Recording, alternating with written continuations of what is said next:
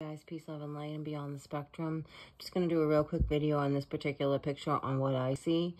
Excuse me, I have so much to upload. I've captured the white dragon with a Sumerian. It's beautiful with a Sumerian. Now, this looks like Horus.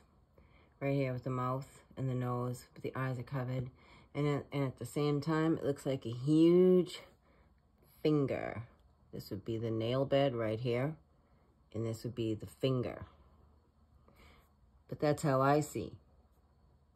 You can see the face in there, but I see the nail bed and the finger. Because that's how big these celestials are.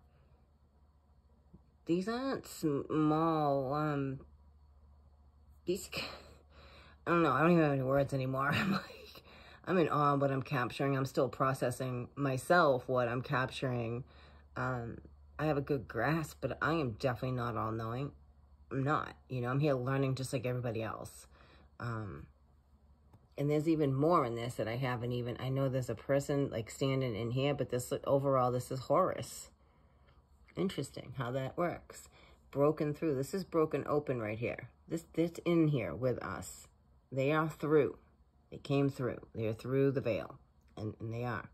So that's just a matter of when. Peace, love, and light.